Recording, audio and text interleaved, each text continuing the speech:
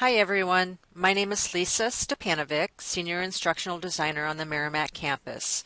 I'd like to introduce a new tool in Blackboard that I think you'll find incredibly useful. It's called Qwickly Plus with a W, and it will save you a bunch of time, guaranteed. During any given semester, I'm sure you find yourself repeating tasks over and over again across your courses, such as posting the same announcement in each one of your courses. Have you ever wished for a way to complete these tasks just once for all of your courses? Well, your wish has come true with Qwickly Plus.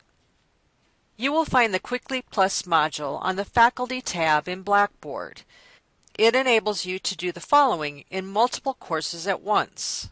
Make courses available, post an announcement, send an email, post content, and post web links. Let's take a look at each of these. Before Qwickly, to make a course available, you had to open each course, go to Customization, then Properties, and mark Yes next to Make Course Available. Now you can quickly toggle them on or off without opening each course. Please note that only courses from the current term will be listed. Do you want to post an announcement to all of your courses at once? Maybe you're sick and need to cancel classes. Click the Post Announcement link in the Qwickly module, select the desired courses on the left, then enter the subject, message, and availability dates. The announcement will automatically post to the Announcements area of the selected courses. Check the box to email the announcement to your students. How easy is that? You can also send an email to all of your students at once. Click Send Email, select the courses, then add a subject and a message. If you want to add an attachment, you can upload a file from your computer or the cloud. Do you have a document that you want to post in all of your courses? Click the Post Content link in the Qwickly module. Select the courses on the left, add a name and a description, then upload the file from your computer or the cloud. You can create a new menu button to hold the item. The default is named Qwickly Content.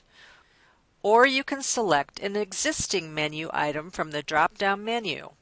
If a course does not have a menu item by that name, Qwickly will even create it for you. If the file resides in the cloud in your Dropbox, Google Drive, OneDrive, or Box account, you can either upload the file to Blackboard or create a link to the file in the cloud account. If you create a link and then update the file, students will see these updates. You must be logged into the cloud site in order to select a file. Finally, you can also post a web link to multiple courses at once. For example, maybe you want to refer all of your students to a recent news article related to your discipline. Click Post Link, select the courses, give the link a name, and enter the URL, then indicate where in Blackboard the link should be placed. If you won't be using all of these Qwickly tools, you can hide any of them.